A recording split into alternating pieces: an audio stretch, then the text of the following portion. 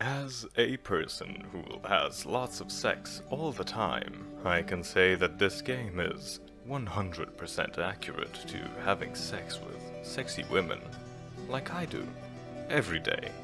This game did not make me horny, however. I am not gay.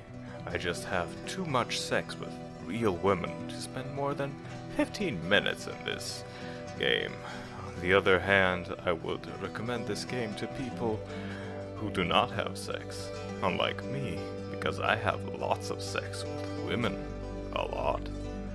As there is a naked woman in it, and she is naked.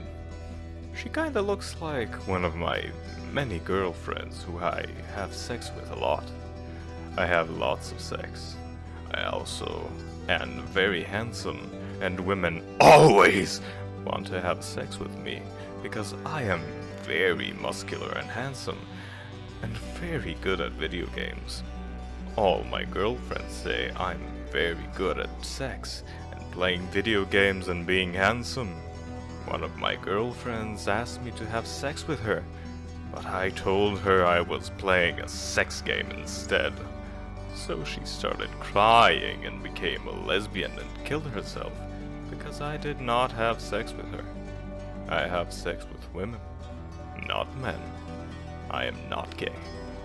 I am very cool and handsome, so girls always have sex with me, because I am very cool and sexy. My penis is very big. All my girlfriends like my penis, because it is very big and I'm very good at sex with my women. Every woman I've had sex with is very sexy, and so am I. I have lots of sex. I am also very handsome and sexy, and I have lots of sex.